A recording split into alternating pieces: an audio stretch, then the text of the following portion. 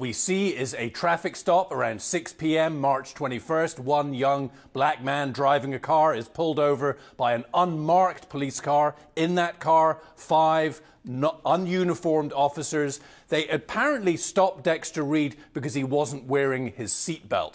They got out of the car, guns drawn. We're about to show you this. It is disturbing. We pick up the video as those officers are getting out of their vehicle. Roll the windows down. Roll the window down, man. Roll the window down. What are you doing? Roll this one down. Roll that one down too. Hey, don't roll the window up. Don't roll the window up. Okay. Do not roll the window up. Hey, Unlock the doors now. Unlock the doors now. Unlock the doors now. Open the door now. Open the door now. Open the door now. 1164 David, shots fired, shots fired. Hey! Hey! Shots fired. Ferdinand Avers, 10-1, 10-1. Hey!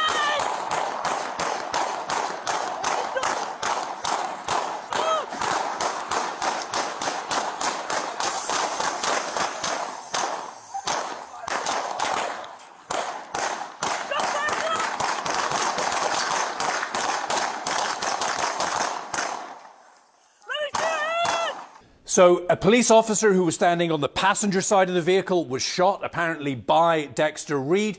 And then 4 officers fired 96 rounds at this young man within a 41-second time span. Dexter Reed's weapon, what's believed to be his weapon, was found on the passenger seat. And in that video, you see he gets out of the car. Police continue shooting as he's gotten out of the car and even as he's lying on the ground behind that vehicle. The officer who was hit, he was hit in the wrist. He is going to be fine. Listen, the mayor said, you know, you can never condone shooting a police officer, but we are going to investigate this fully. Part of the problem with this video is there is no audio until they get out of the car. Right. So we don't have the context of why they decided to pull this guy over. On the video that I've seen, I have not heard them identify themselves as police officers. I cannot say categorically that they did not, but they are immediately in a fairly aggressive posture with him.